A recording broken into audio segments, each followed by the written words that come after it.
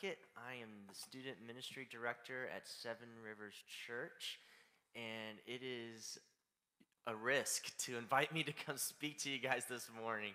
I'm excited to get to share with you God's Word.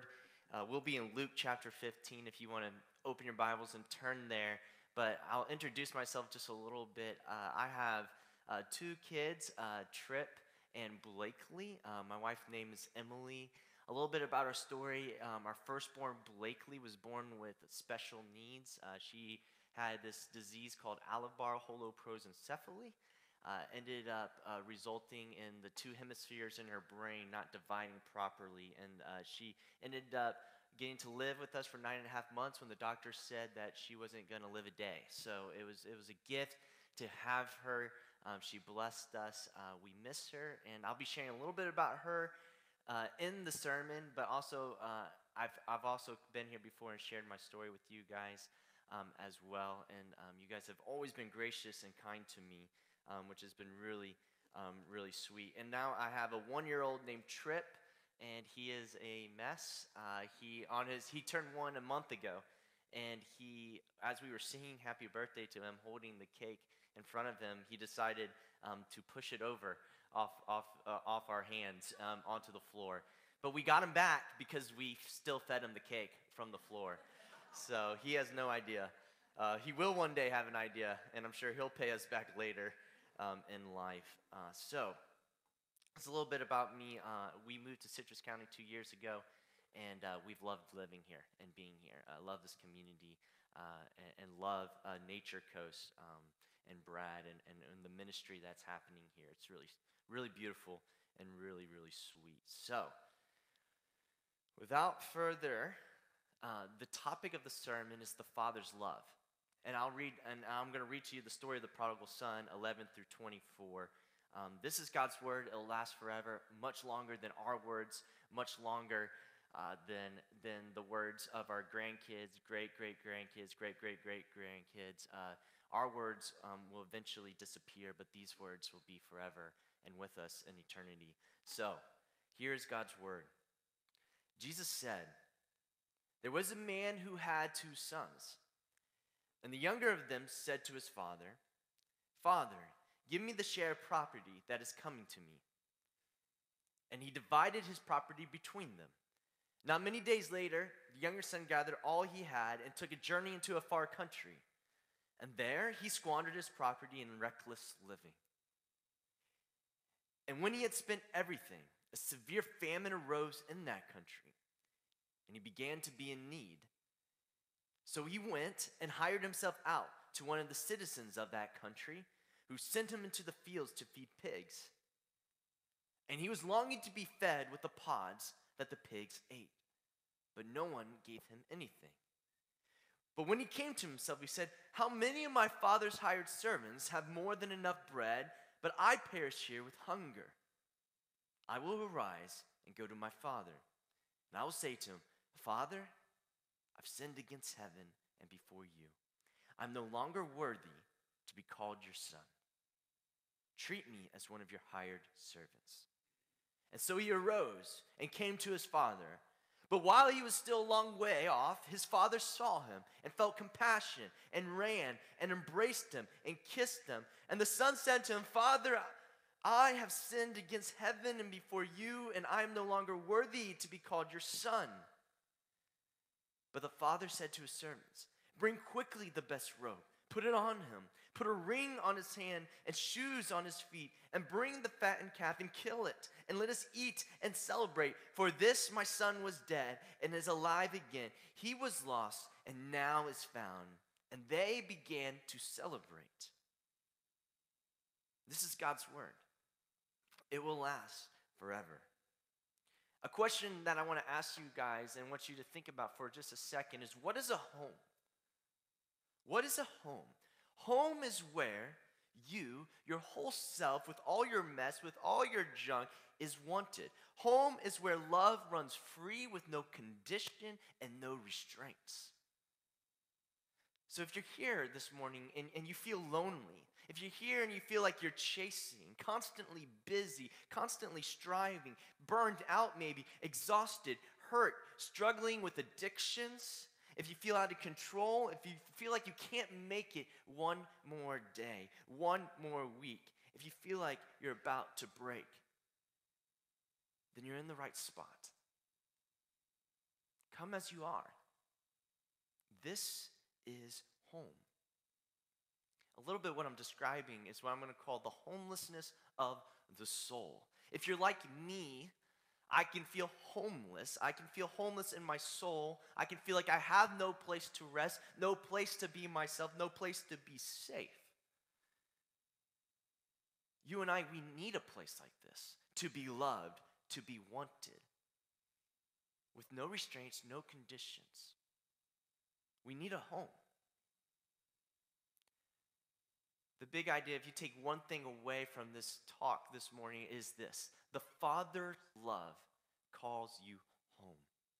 I have 3 points. The first one is the Father's love lets you leave, the Father's love waits for you, and the Father's love wants you. The first point is lets you leave. When we look at the story of the prodigal son, we see that the younger son desires to leave his home. He wants to take his inheritance with him. He comes to his father, asks for his portion. He's communicating to his family that he's done with them. He wants to leave. And the most interesting thing, the most fascinating thing about the story is the father lets him leave. The father lets his son leave home. Do you feel the pain and tension of that statement? Some of you in this room have experienced actually your own kids when they go off to college. You've experienced them leave your home. Or when they jump into the workforce, you experience them leave your home. At least hopefully they leave. Maybe they're still staying around. Some of you, maybe with little ones, when they go to kindergarten, you experience your child leaving, going to school, spending 8 hours away from home. Some of you have experienced your children leave home in the sense of the faith, and you've watched them turn away from God and turn away from Jesus. Some of you, if you're like me, have experienced maybe losing a child. Actually, watching a child leave earth, leave home. I remember my first day at kindergarten, my mom was just sobbing. Not because she, out of joy and elation that I was growing up and getting out of the house, but because she was having to let me leave, let me grow up. Because she loved me. I remember when I was dropped off at Florida State University for college, my parents were sobbing, and so was I. Even though I don't want to admit that I missed them, I wanted them to stay with me. I was trying to be cool, trying to be a cool college kid, but I was heartbroken because I let them leave and they had to let me leave, and it was hard because of love.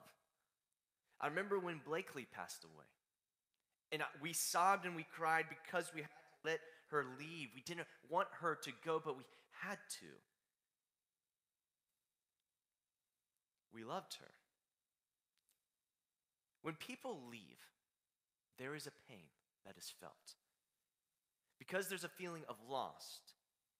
And there's a feeling of loss because there is underneath that a constant, consistent love. There is a letting go of something that you love. The father does not know in this story if he will ever see his son again. He should expect to never see his son again, as his son has taken his inheritance. The father knows that at this point in the story, this is the last time he will ever see his child. He doesn't hold on to him, though. He lets him go. Why? Because his love is enough for his son. His love is enough to allow his son to leave or to stay. God loves you enough to let you leave or to let you stay.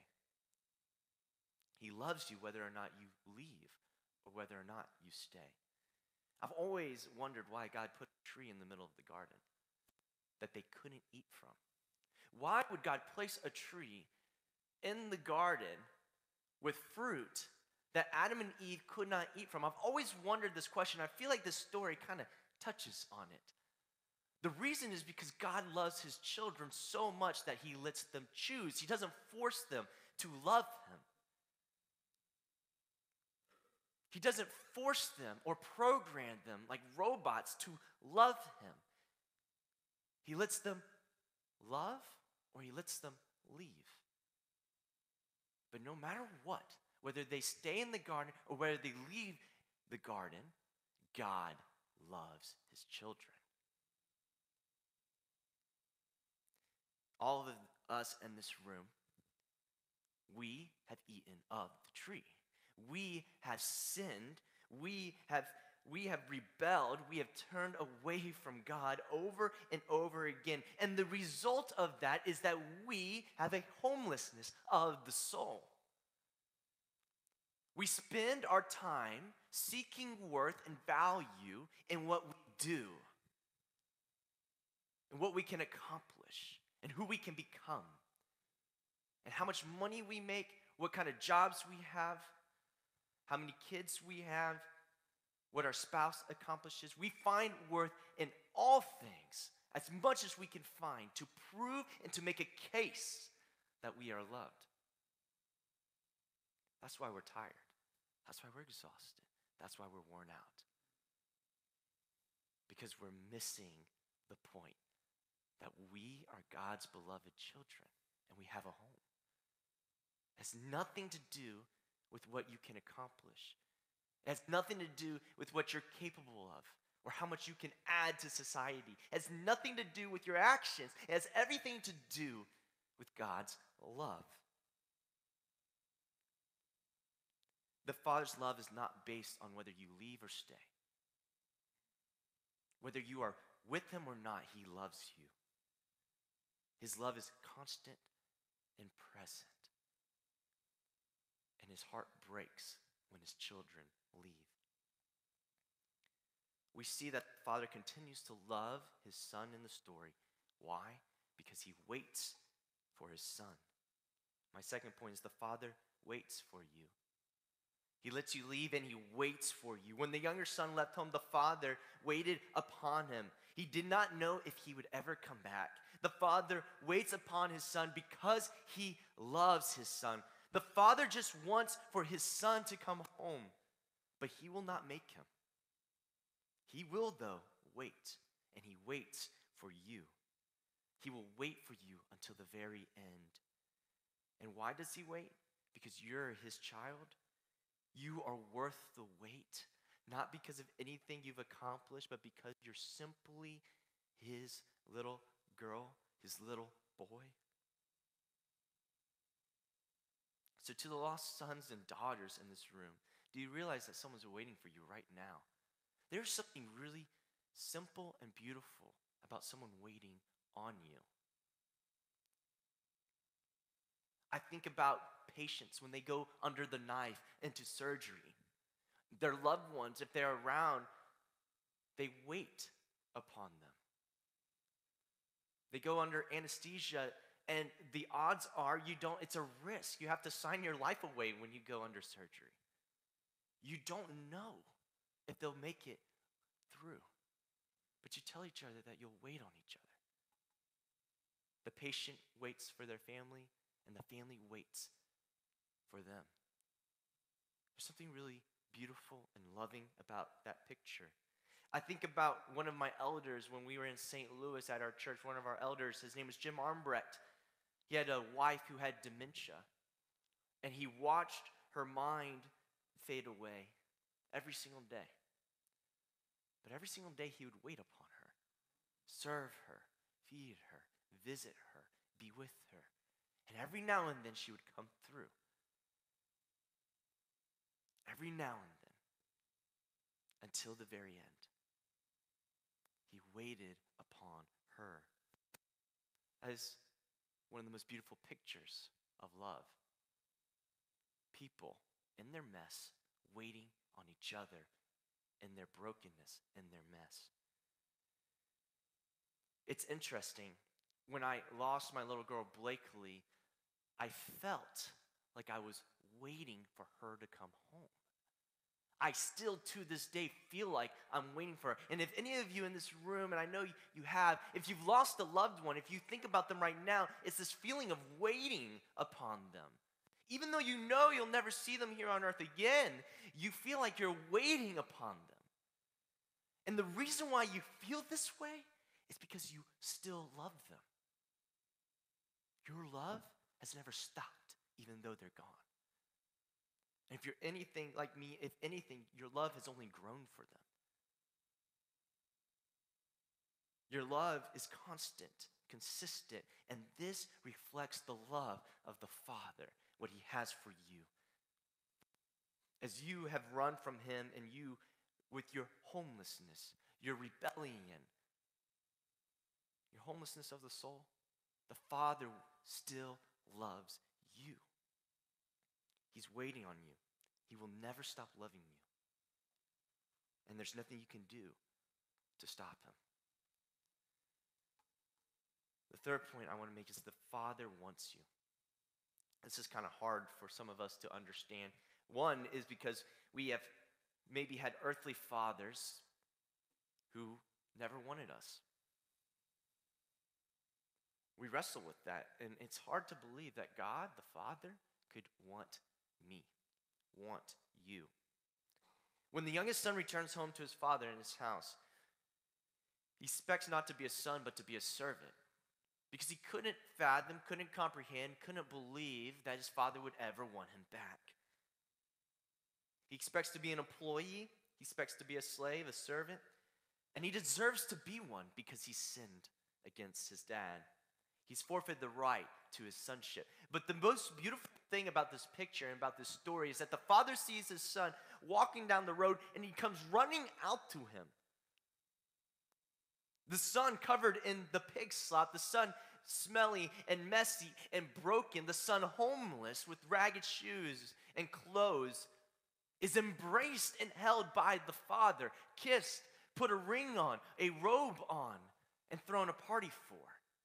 Reestablished back into the family. We call this grace.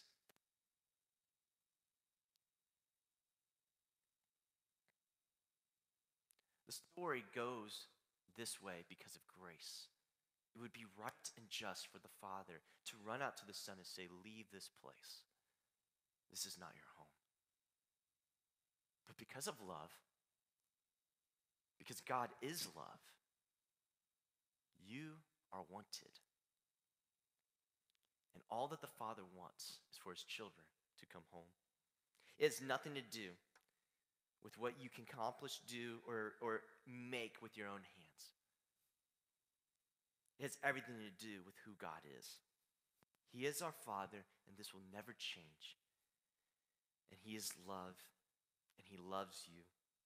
He lets you leave, he waits for you, and he lets you come back. This is what love looks like over and over and over and again and again. Love is messy. God lets the mess into his home because it pleases him, because he loves you, and because you are his beloved sons and daughters. I remember when I was in St. Louis for my first semester in seminary, I lived in a basement with very few windows. I didn't have many friends, and I slowly became depressed. I was struggling with addictions. I lost community.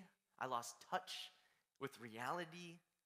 I was engaged to my wife, Emily, at the time. And I'm sure it was very hard for her to love me during that season. I remember as I was at my lowest point, I called her on the phone. I said, Emily, here's all my sin. Here's all my brokenness. Here's everything that I've done. Here's how I'm falling apart. Here's my mess. And I confessed everything to her. I told her everything. And then I said, at the very end, I said, do not marry me.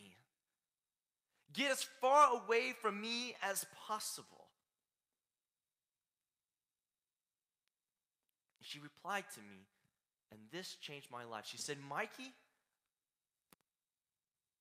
I'm not marrying you because of you, but because Jesus loves you, and so do I. Let's get Mary.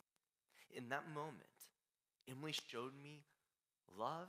She showed me the love of the Father. She showed me what a home looks like. And she embraced me and she said to me, I love you. I did not deserve this. This is grace. Do you know that God wants you home? Do you know that you can come to him with all your brokenness, all your mess? Come as you are. Share it to him. And yes, you deserve to be separate from him. But he says, no, I love you. And the biggest way that he shows this is in Jesus. If you want proof and say, God, prove to me that I am loved, he says, look at my son Jesus. Don't you see the holes in his hands, the holes in his feet? I love you. That's what God says to you. We wrestle with this idea of God being our Father because a lot of us have a lot of hurt and brokenness with our earthly fathers. Maybe our earthly father was forceful. Maybe he abandoned you. For you to think God as a father is scary. To you, God is more like a boss, where you clock in and clock out, where you work for him to get your reward. To you, God is angry, wrathful. For you, your relationship with God feels like slaveship. You feel like a servant. You have the most difficult time thinking that God could love you like a father loves their son or daughter, because you have no earthly representation of that. But this is where this story has hit home for me, of the prodigal son. I think about being a father to Blakely and being a father to Tripp. And all of a sudden, I'm awakened to the emotions and the feelings that the father has for his child who leaves home. I've lost a daughter. She is gone. She has left. I've had to let her go. And to this very moment, I still wait for her. I still love her. My heart breaks with the father as I read the story of the child leaving home, as he knows that his son may never come back, and this is probably the last time he'll ever see him. I hurt so badly with him. I would give anything right now for her, for Blakely, to walk in through those doors and to see her alive. You know what we would do? I'd probably run to her, embrace her, hug her, clothe her, put a ring on her, kiss her, and we would throw the biggest party for her in that moment. Because I thought she was dead, and now she's alive. The Father thought you were dead, but now you are alive. You are alive because the Father loves you, because of Jesus. You see, when Jesus, the Son of God, was nailed to the cross, he became the prodigal son. He became the son that left home. He became sin. He became the subject of God's wrath. When Jesus was on the cross, and when Jesus died on that cross, God, his Father, rejected him. He abandoned Jesus on that cross because Jesus took your sin on. Jesus took your homelessness on. His Father turned his face away from him. His Father rejected him so that you could be seen, so that you who were dead in your sin could have life, so that you can come home now. There's space for you at the table because there's someone missing. Jesus has left and made space for you. You receive God's love because of Jesus. You can come home because of Jesus. Your mess, your brokenness, your pain, your hurt, it all matters because the Son of God was broken, because the Son of God was victimized, because the Son of God was traumatized and hurt for you. Your life is not meaningless. Your life is not worthless because of your sin. Your life matters because of Jesus. You have a home. You have a Father who lets you leave. You have a Father who wants you. You have a Father who waits for you. Because of Jesus. Because of Jesus. The Father loves you. Come home. How do you do this? How do you do this? What does the prodigal son do when he returns home? He says, Father, I've sinned against you. Let that be your confession this morning. Father, I've sinned against you. Father, once again this week I ran from you. Father, once again this week I rebelled against you. I'm tired. I'm worn out. I'm exhausted. I'm messy. I've sinned against you, Father. Rest in that. Rest that you have a dad who you can come to and share that with. And know that he will feed you, that he will clothe you, and he will take care of you. The Father loves you. You are his beloved children. Let's pray.